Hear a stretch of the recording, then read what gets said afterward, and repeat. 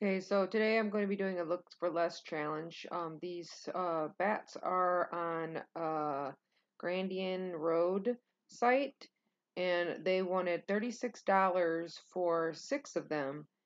And these are the same exact bats that I got at the Dollar Tree for $1. So I'm basically going to spend $6 and the cost of the paint to create the same image that they have. I'm going to take the bat and I'm going to paint it black because theirs are black and the ones you get at the store are bone colored. So I'm just going to go ahead and paint the whole thing black, and I'm going to do that to all 6 of them.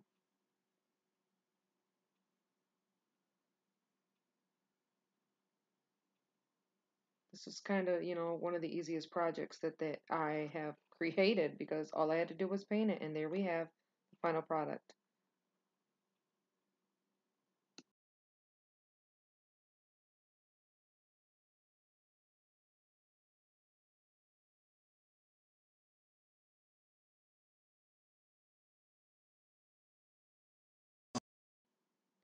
And now is another look for less.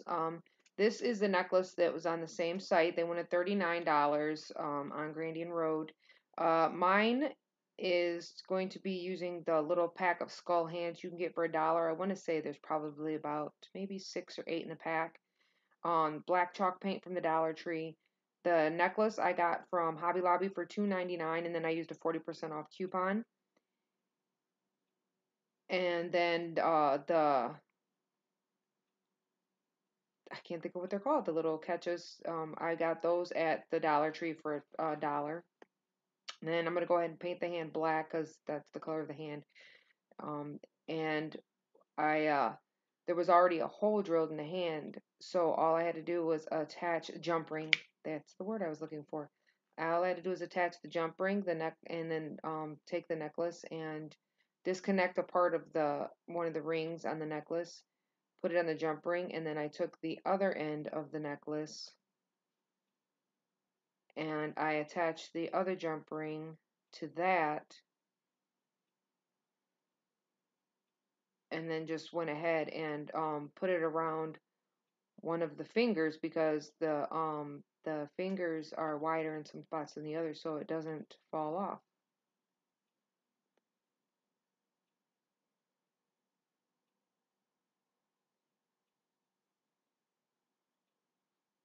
And there we go, another quick project done. The hand's not the same size, but it's in comparison. It only cost me probably $2.50 to create this.